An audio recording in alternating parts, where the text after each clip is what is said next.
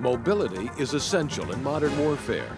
In earlier times, the horse was sufficient, but has now been replaced with a variety of war machines designed for rapid delivery of combat forces and an unparalleled amount of firepower. This episode of Arsenal provides an up-close look at today's fast-moving and lethal winged cavalry.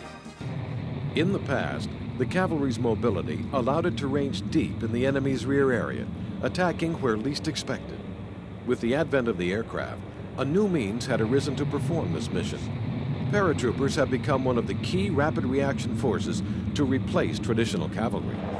In the post-war years, the technology of troop insertion began to change with the advent of the helicopter. Instead of parachutes or gliders, helicopters could now deliver forces deep behind enemy lines.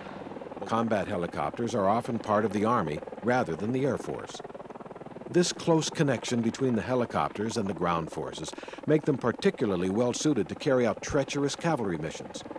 The 1980s saw the deployment of the first attack helicopter designed from the outset for the anti-tank role. This was the AH-64 Apache.